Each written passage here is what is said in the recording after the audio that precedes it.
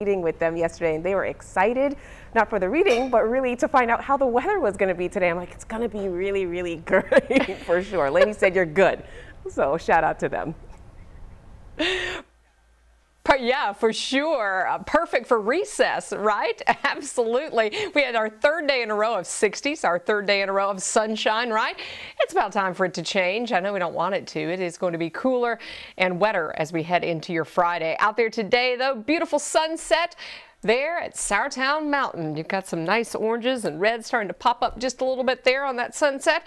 We are looking at clouds rolling in by daybreak, and yes, some rain moving in mainly after lunchtime. Our temperatures across the area mid-60s were the highs today. Yesterday, remember, we were 69. Today, we were also in the 60s at 66.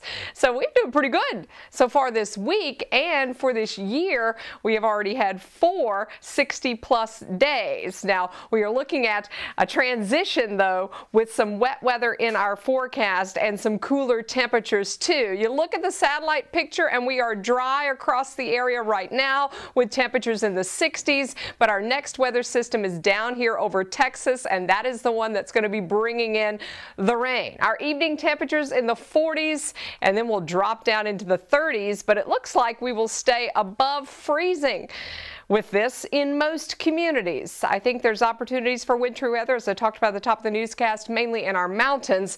A lot of clouds out there tomorrow morning, and then the rain starts to push north by lunchtime into the afternoon. We're going to see some of that rain and snow, even a little bit of sleet possible, especially the closer you are to the Blue Ridge Mountains. And this wave looks to move out of here Friday night, and then maybe we get a little bit of a lull in here on Saturday.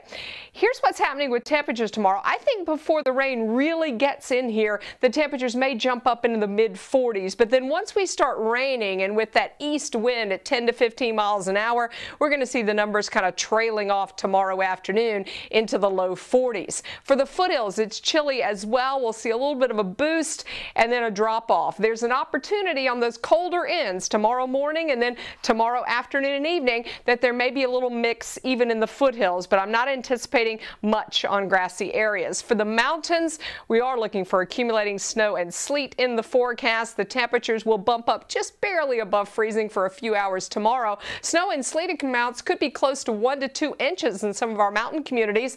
If you're close to the Blue Ridge Mountains, where you have a chance of maybe a light coating in our foothills, and for the Triad, it looks like a cold rain across the area. Here's the area where we may have some wintry weather, and that may cause some travel concerns heading into tomorrow night and even into Saturday morning. For everyone else, it's a lot of rain, light rain for the most part, and then it picks up late Friday into Saturday, where we will likely see about a ½ of an inch of rain. The next weather system that comes at us comes in here on Sunday into Monday. So for Saturday morning, we have lingering rain, but then I actually think we might warm up a little bit and we may dry out some so you can get outdoors on Saturday.